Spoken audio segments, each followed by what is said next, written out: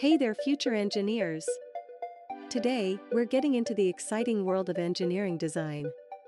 Get ready to unleash your creativity and problem-solving skills as we explore criteria and constraints.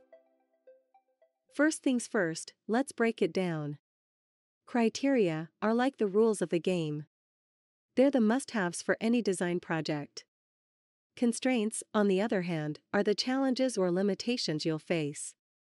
Think of them as the obstacles you need to overcome in order to succeed. Imagine you're designing a rocket for a space mission.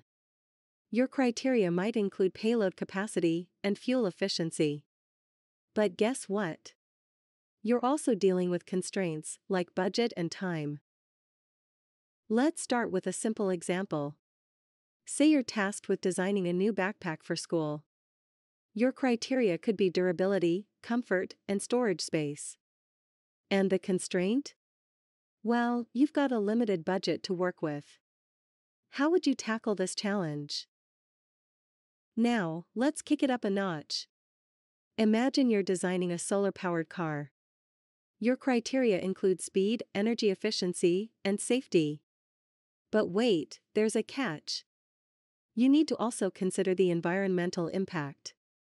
Can you design a car that's both fast and eco-friendly? Alright, buckle up for our final challenge. Picture this.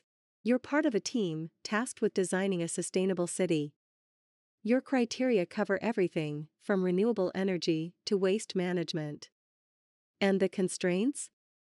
Limited space and resources, plus the need to minimize pollution. Can you create a city that's truly green and thriving? And there you have it, budding engineers. Today, you've learned all about criteria and constraints in engineering design. Remember, every great design starts with a clear set of goals and an open mind. So, get ready to dream big, think outside the box, and make the world a better place, one design at a time.